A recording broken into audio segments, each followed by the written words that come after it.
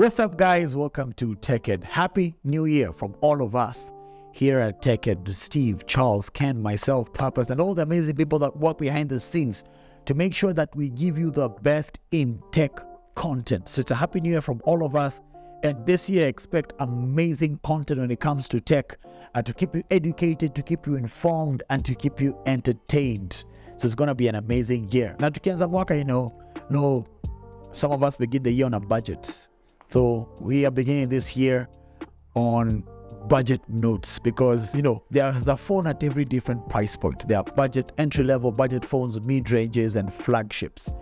And in as much as, we've always gravitated maybe towards the mid-range and the flagship department, this year we want to spice things up a little bit and make sure that at every single price point, we have something that we can table and review so that you guys get informed on the best that you can at every individual price point.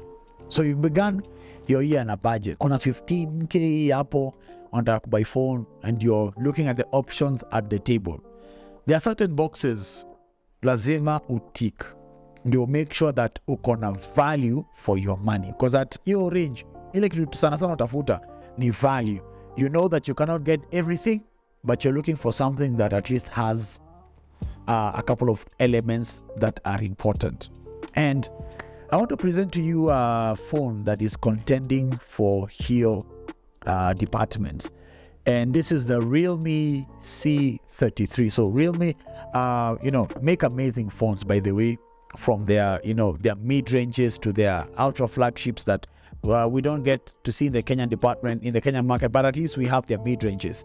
And I'm happy that they are also introducing phones in the entry-level budget range that tunaweza consider. Now, in the Realme C33.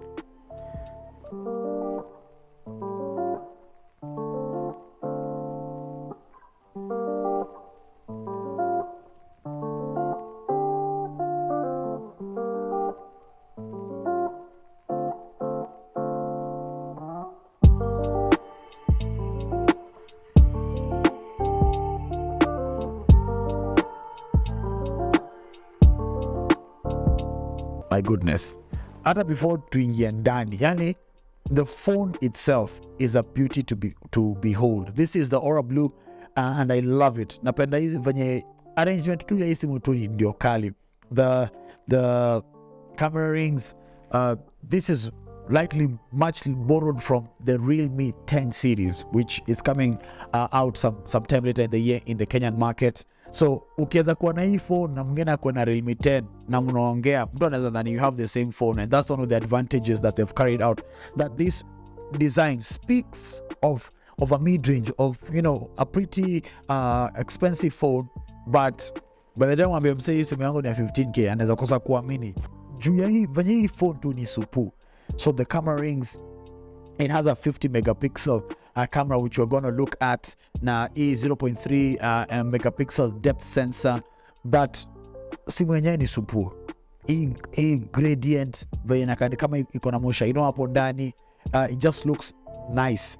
The build design, it's a very slim phone, boxy design, and some of the phones that have been gravitating towards that kind of boxy feel, so that it's not difficult to hold. So ergonomics zake ni fiti, rahisi kuhold, haikudungidungi, 8.3 millimeters of thinness. So ni simu tu fiti when it comes to build design. Na hiyo ndio kitu lazima uangalia hiyo price point. Usibai simu yenye auto enjoy kukua nayo juu sio supu. You must buy something that you are comfortable to look at, and that's one of the things that this phone does. Ukiangalia on the side, iko na volume rocker. It has a side-mounted fingerprint scanner that inakupatia 0.29 seconds of unlocking speed. So uko na convenience ya security juu ya side display fingerprint scanner, na pia ni fast. So umerest kidole yako hapo, inafungua automatically na unaenjoy. Hapa chini iko na your 3.5mm jack, which is a rare spectacle to still see in 2023, and something else that is still rare in 2023 to see is the fact that it has a micro USB. Anyway, Realme tutaongea hapo nyuma ya tent. It has your speaker grill, it has your SIM card tray and the hole to inject it. So design wise, it is a mono speaker, but it has, you know, your slit just right here up the top for your earpiece. And so basically, design wise, it's a beautiful phone to look at. It's comfortable to hold and easy to use, and it ticks one of my boxes for a 15K phone. One of the other things that you'll see in this phone is its screen. It's a 6.5-inch display, because you know at that range utafuta kitu yenye hata ukiwatch maybe to shows twako, to videos twako, Facebook nini, you have good real estate to use, and that's one of the things that it gives you. 6.5 inches, it's an IPS LCD, but it's 60 hertz, but I like the fact that, you know, it gives you that 6.5 inch of real estate, which is something that's also commonly used for phones in its range. Ikona pale kale ka water drop bezels utadina, but ideally it is a very good display, 6.5 inches. I like the fact that they've coupled up a 50 megapixel camera on this, and I'll tell you, for a budget phone, inachukua picha fiti. And I know that's one of the things that we are looking at least ichukue picha poa. So the 50 megapixel on this does a good job to make sure that you have photos that are usable, photos that are clear, photos that you can enjoy taking. So this phone ticks some of my good boxes. It's a beautiful phone to look at. It has a large screen. It has a good camera. Again, because of the micro USB, you have a 10-watt charger, but the battery life, once you're able to use it, you'll be able to enjoy the battery throughout the day. So msi unatafuta budget phone, lazima iweze kutikizo boxes. Ikae fiti, at least kamera yake ikuwe poa, battery life iweze sustain for the whole day, na ikuwe na screen poa. And this phone ticks for me all those right boxes. It's beautiful. My goodness, mseme kiangalia ukitumia hii phone hata kama umeshikilia anaweza kuibia kidhani ni phone ya 50K, only to realize the 15,000. And that's one of those things for me I'd consider when buying a budget phone.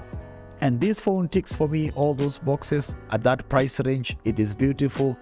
And thank you to Realme for starting us off at a budget note. We can't wait for the Realme 10. But that's our review on the Realme C33. It's a very nice phone. I've used it for a couple of days and I've enjoyed it. So it's enough from us, guys. Tuonane pale kwa the next video. Peace out.